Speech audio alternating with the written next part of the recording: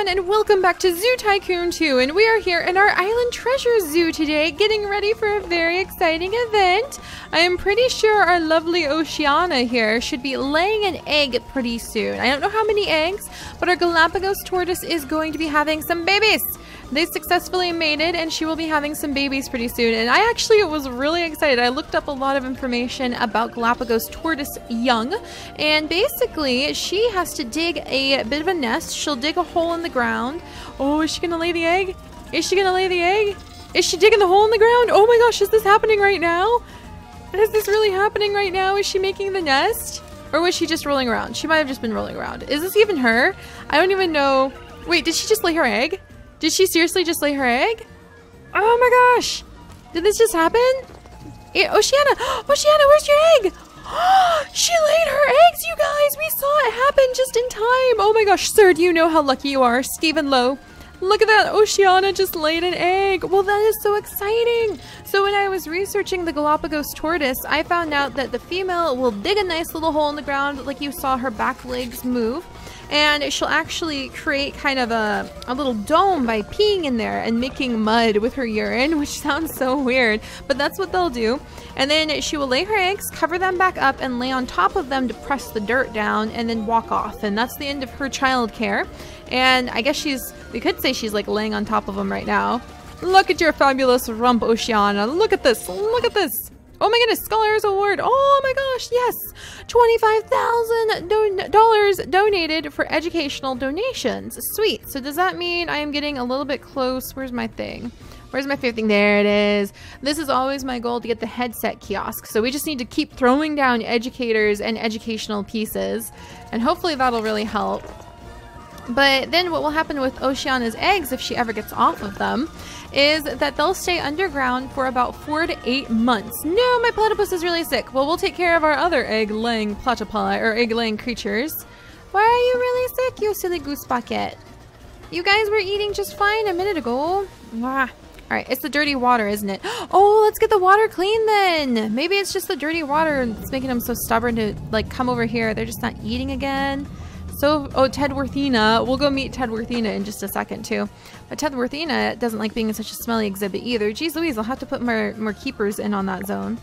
But the Galapagos tortoise eggs will be underground for 4 to 6 months. And then, after 4 to 6 months, depending on temperature, they will hatch. And their oh, we found the research for the water filter just when we came over here. That's amazing. Alright, hang on, platypus. You should be able to get enough food. I don't know why you're not able to get food. We'll figure it out in just a second. Alright, let's go ahead and do that. There we go. Oh my goodness, what on earth was even that? That was interesting.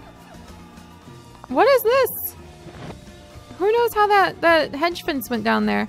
Alright, I'm going to come over here. No, that's not what I wanted to do. Oh, this is a little tricky. Alright, we're going to come over here. And then I'm going to grab the tank. Come on, tank. Come on, there we go. Boom, there we go. And we should be able to finally get their water cleaned. Maybe now they'll stop complaining about it. So that should be much better.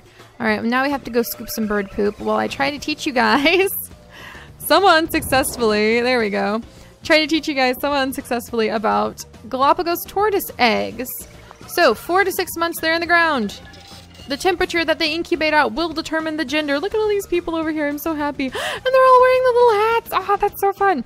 But the temperature that the tortoise eggs stay at will determine what gender the babies are when they come out, which is kind of true for a lot of different reptiles. Oh, look at everybody. A little family over here. And pretty darn fun. Oh my gosh, there is a ton of bird poop. We need more bird poop scoopers. We need more bird poop scoopers. Stat. Let's see. That's just the car tire. Okay.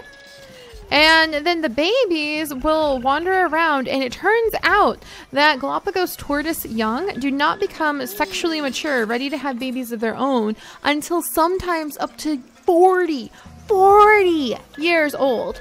40 years. Like, humans are done having babies most of the time by the time they're 40. Like, the vast majority are.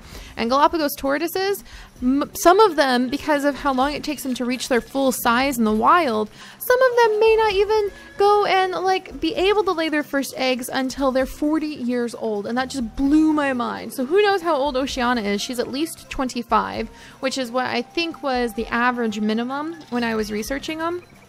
in age, and it just like, oh, if you guys know, she's just still sitting there. They don't really move a lot. She's still just sitting there on her eggs. That's fine. How long her eggs are going to take a while to hatch. Okay, there we go. But yeah, if you guys have more cool facts about Galapagos tortoises, then please let me know, because I thought that was really fun to read all of those things. And there were also excerpts from when Charles Darwin, who I hope you guys know who Charles Darwin is, I really do. But there were excerpts from when he was interviewing people about the tortoises. And a lot of the people who lived on the island said that the only time they ever saw a dead adult tortoise that had not been killed by a human was when these guys would just like walk off a cliff and die. So that kind of made me laugh, even though it was really sad, because apparently that's the only time that you really lose Galapagos tortoises as adults, if a human doesn't kill them, because they don't have any natural predators other than humans. But they can be affected if there's like a fire, or if there's a flood, or if they can't get enough food, or if they just plain walk right off a cliff. So I thought that was kind of interesting. I for some reason I had never pictured them just like walking off a cliff, and I don't know why. Like, do you really think about... Oh, okay, there. She's working so hard. Let's have Keeper Kelly come and work in here with her. All right. And there we go. And we'll do Peafowl. Peafowl Keeper Kelly.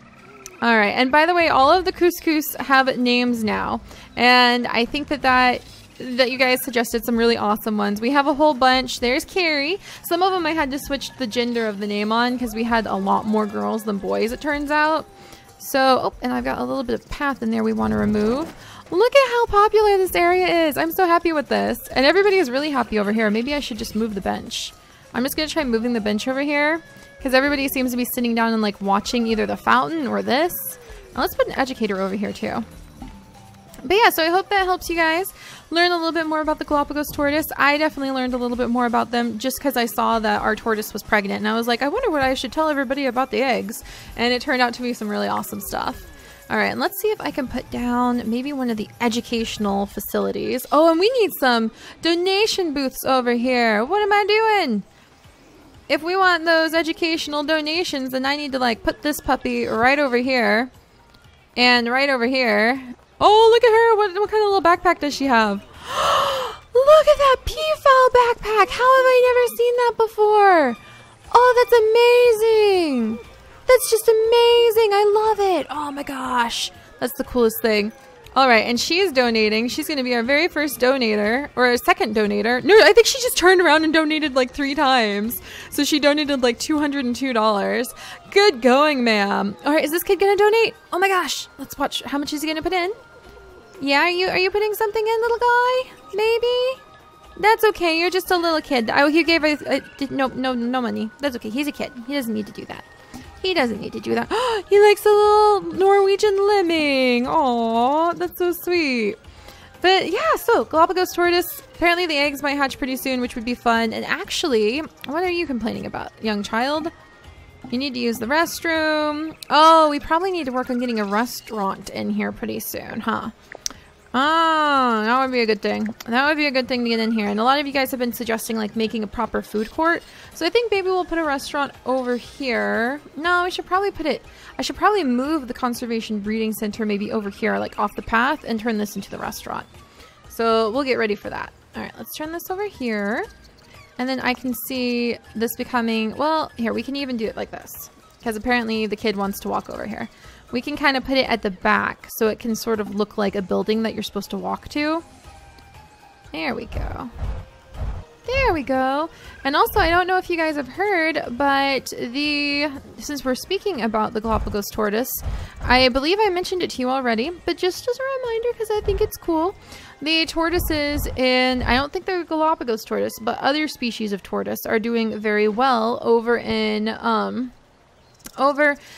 on the islands right now. They're starting to finally breed on their own again. And now that I know how long it takes them to become mature enough to breed, that's like quite the achievement. Now I get why it's such a big deal. 40 years old before you start laying your first eggs. There's some bird species that do that too. I think that some of the endangered toucan species, or like hornbill species, and I could be wrong on what they are, but some of those guys over in Australia, which is actually kind of one of the places we're mimicking with the Island Treasures Zoo here, they don't become mature until they're like up in their 60s or something ridiculous like that. Can you imagine the struggle of staying alive for 60 years before you're able to have babies? That is some long-term investment as a species. There's something to be said when you are a species and you just like have your babies when you're super young and you have them really fast, like say guinea pigs or other prey species like mice, rats, bunnies, who usually they only live like a year, if that, if they're one of the lucky few. And so they have their babies really early and they have a lot of them. And then you switch over to something like that bird who doesn't have kids until they're like way up in their 60s or something like that.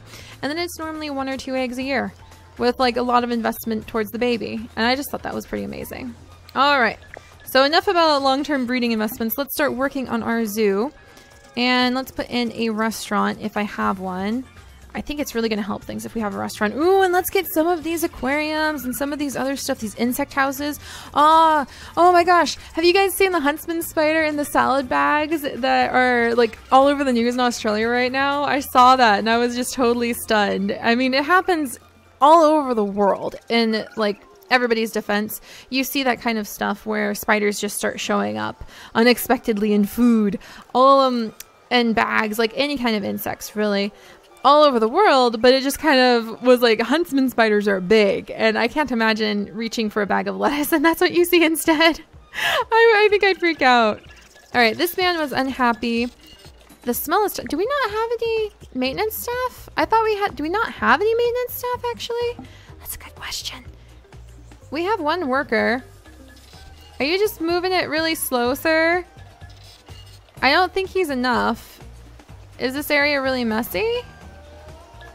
No, I don't know what that guy was complaining about then. My maintenance worker seems to be doing just a fine job. All right, and we're doing our research. But yeah, apparently there's huntsman spiders that are just like showing up in bags of salad in Australia right now. So maybe we need to advertise that our... Oh, and Remus just passed away of old age. Maybe we need to advertise that like our salads at our zoo are spider free. Unless I guess he wanted the protein. Some people might be into that. All right, let's keep scooching. Restaurant! There's a restaurant. All right, let's put research into the family restaurant. Any of the other ones open yet? I don't think so. Oh, the Blue Whale Hall! I forgot about the halls. Oh, they're cool. We'll have to put down the cave painting hall. I like to just use these in pretty much any zoo pretty often. We'll have to put that down in the future. Did I get a little... every time we research something. Restaurants. All right, it's just the family restaurant that we can get right now. That's okay. We'll install it in just a minute. All right, so what should we put inside of the empty exhibit? Why is this child unhappy? We have dessert carts. You're eating some right now. So let's go ahead and empty this out just so we can kind of see what our options are. And just because it's good to do things fresh every now and then. And let's put... Ooh, that's a really cute thing, though. I'm going to leave that right there. And anything else? What are you? What on earth is this? Is that just... Who knows what it was?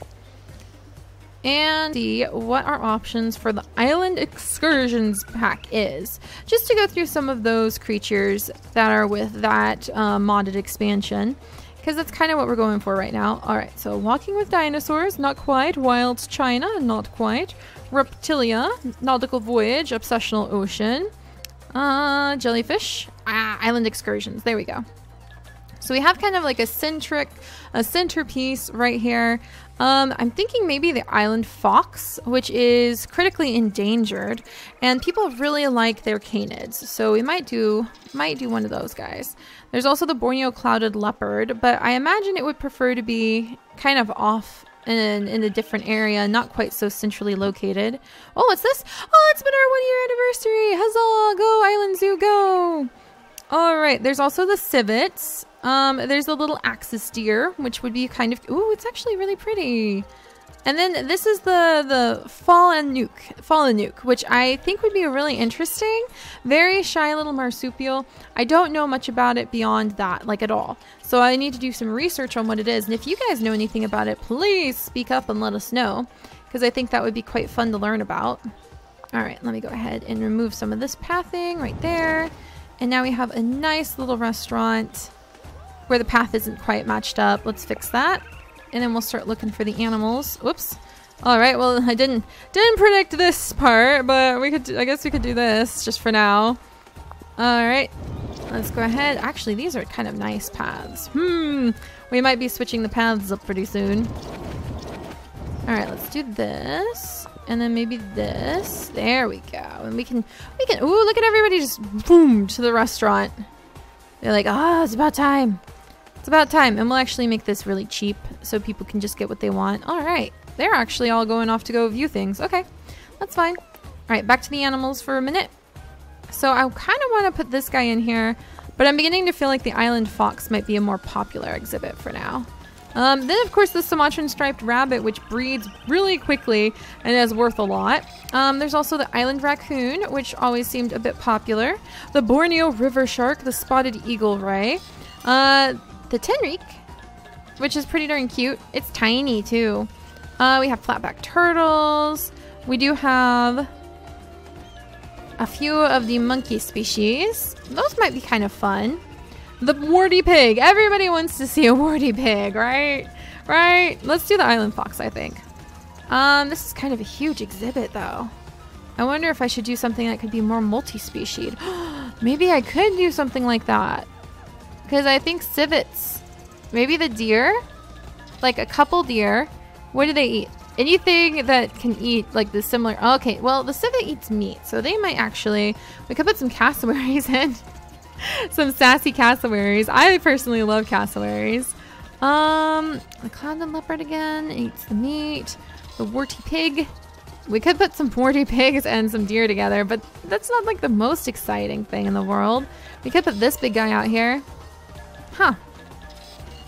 Well, you know what? I guess we have to put the deer somewhere. So let's put these axis deer over here. Maybe just a couple of them. And then we'll see if we can mix it with maybe this guy over here. Where's he from? I don't know. We're starting to really mix the places. But they are endangered. And you know what? Just because they aren't like a cool looking eel or something, they still need to have their day to shine. So Platypus 2, go eat your food. You know where it is. All right, so let's see. We're going to go ahead and we're going to put the deer in. And we're looking at more of a tropical dry forest. So is this guy a tropical dry forest too? They are indeed both tropical dry forest. So let's see what we would put in here for them. Let's remove, well, that might be a good plant. Let's go ahead, tropical dry forest, tropical dry forest. This shouldn't take too long to set up for them. Let's see, tropical dry forest, there we go. All right, you guys, this is what we're looking at. Tropical dry forest. And you guys know me well enough to know that somehow I will make a little bit of greenery and life be breathed into here. So tropical dry forest. And then maybe a pinch of tropical rainforest. Ah, it's still brown. Still brown. Tropical dry forest, temperate rainforest. Ooh, there we go. I'm just gonna kind of mix a little bit of it in. Perry, go eat. You know where food is. There we go. And then let's put in maybe like a nice shallow water spot right over here. Oh, that looks actually really nice. Dang it, Platypus 2. Why won't you just eat? Why must they always be sick? You're in the water. Why can you guys not eat? Why can they eat like one day and then the next day they just forget how? I don't understand. Can I put the food, like, is there a better food to put in here for them? A freeform food? I'll do whatever you guys need. There we go. All right, and let's come in here. Oh, we're getting some sick animals. Why? All right, you guys have food. You guys have been eating the shellfish. There's evidence they've been eating the shellfish. Really hungry. I'm watching you.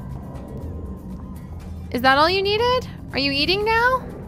I saw him take something. Did you see him take something? Did he eat? He ate a little bit. All right, they're eating from the net now. Platypus 2. Going to investigate. Oh, there are a lot of hungry animals in the zoo. Why? Why? All right, fine. Here, have another one of these.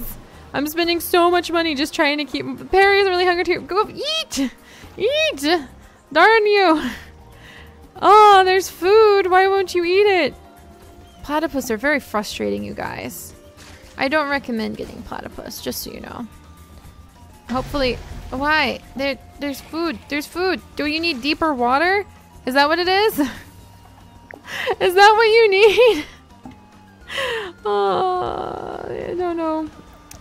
It's quite the conundrum, my friends. Quite the conundrum. And all I can do is just kind of like make indents inside the water and hope it's better. Is this better? I think I made it deeper. You have food. I watched you eat. Oh boy. We're gonna get in trouble at this rate. Going to eat the clams from the block of ice with clams. Jazz is now pregnant. I don't know how long we can put up with these platypus. Going to investigate the jar with fish. Alright, we're gonna see if they'll eat.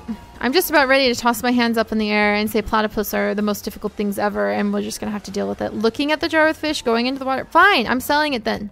If you're not gonna eat it, I'm selling it. Going into the water. Get in here, Perry. Going to eat the clams from the block of ice with clams. Do they need like something else? Do they need fish? Eating the clams from the block of ice with clams. Oh, I saw him say it. I saw him say it. I see the block of ice with clams jumping around.